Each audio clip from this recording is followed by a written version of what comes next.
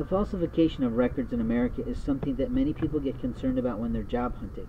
The job hunt is about having proper records.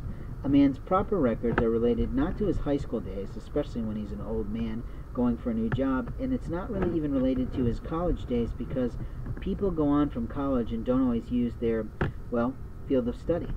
They don't always utilize that every day. There are other people that find different and more creative ways to use those underlying studies. Some people do go on to master's degree, and other people might start them and then don't share them. You see, how we build our resume is based on what's vitally important to the industries and professions that we're trying to enter within, or the people that we're trying to impress. The truth is, a person's curriculum vitae is not the same as a resume. A curriculum vitae is something that gives a long history of a person's life in the world of work, and that takes you all the way back to age maybe 12, 13, 14, 15, whenever the hell you started working. I mean, there are people out there, especially if they're just out of college, that might put down, I was a babysitter for this family for 5 years, or whatever, because they need that. But a person who's been in the professional marketplace, running a business, doing a scene, etc., isn't going to do that. They're going to be very short in their summary of what they've done.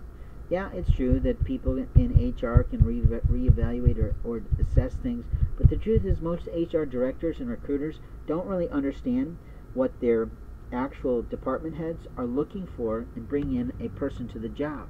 And because of that, we often have a lot of attrition in the world. Retention becomes really challenging for corporations because they have not really assessed and written the appropriate job description for what is actually needed.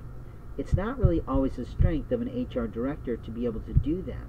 Sometimes they have an associate that works under them that's much better at doing that, but in truth, a standardized job description doesn't always apply to someone who doesn't have a job description. And there are some companies, actually many across America, that have not written a job description for their own self if they're an independent business owner, or let alone for any employee they might hire.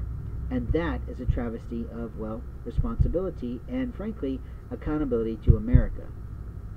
You see, how a person behaves on the job makes a statement to everyone in a community of what that company is about. And when employees misbehave and are improper with time and improper with consumer time, people get pretty upset. You can stand in a line of a very social cashier and enjoy talking with her when you're the one that's being talked to.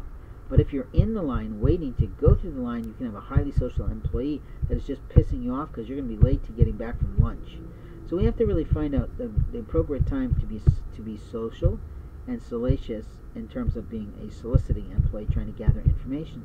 But the truth is, most employees are just curious, and they have no lawful right under a legal job description to be social at all. You see, people's time is the most valuable thing that we give to other people. And when we abuse people's time by investing in building relationships and then we walk away by saying, talk to the hand, or you're not welcome here, it is a total form of discrimination.